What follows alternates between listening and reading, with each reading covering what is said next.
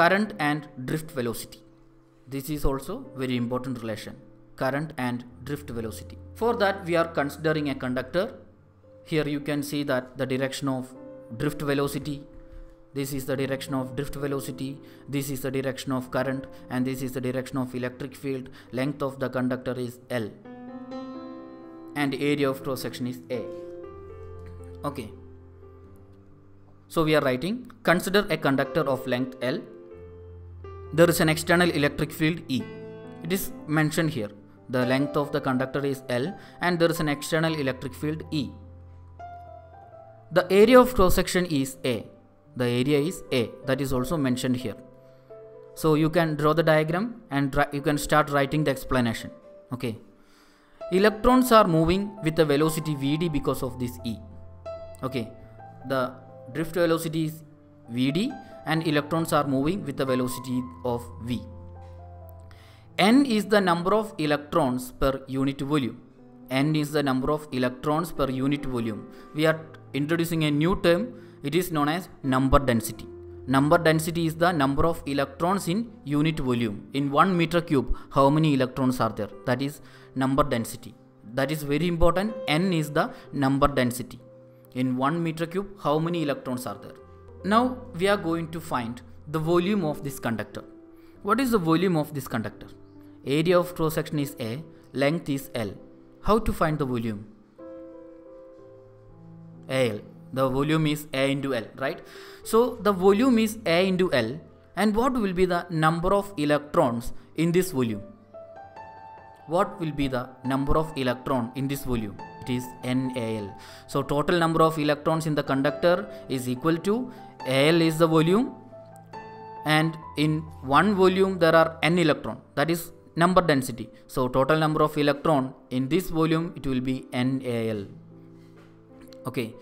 Now what will be the total charge? The charge of one electron is minus E, right? Yes, it will be charge of total charge in the conductor will be minus NEAL. E is the charge of one electron. E is the charge of one electron, so it will be minus NEAL.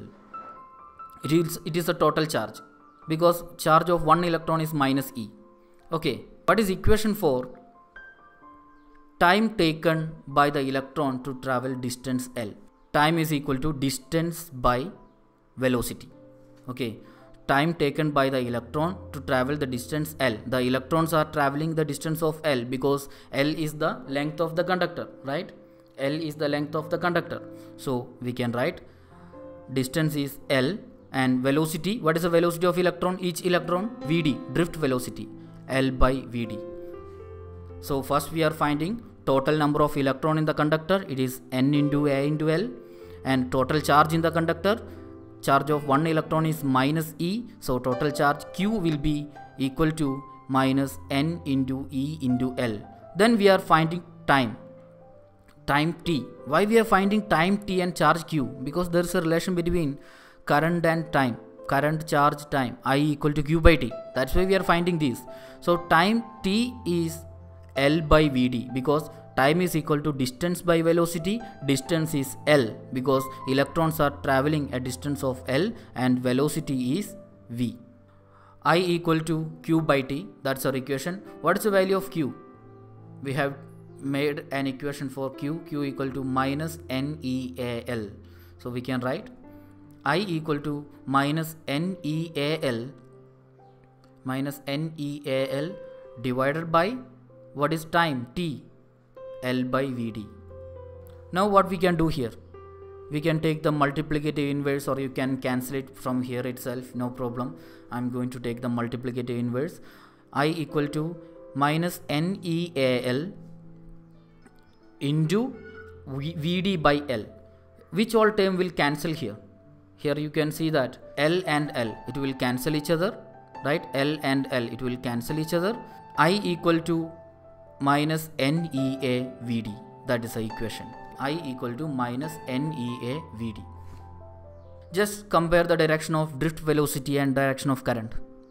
Direction of drift velocity. What is the direction of drift velocity? This is the direction, right? This is the direction of drift velocity. Here the green arrow, it is the direction of drift velocity. These are electrons. If electrons are moving in right direction, the current will be in left direction, opposite of flow of electron. So here this is the direction of drift velocity and current will be opposite to that drift velocity. Current and drift velocity, they are opposite in direction. That's the reason for the negative. Negative sign shows the direction of current is opposite to the drift velocity.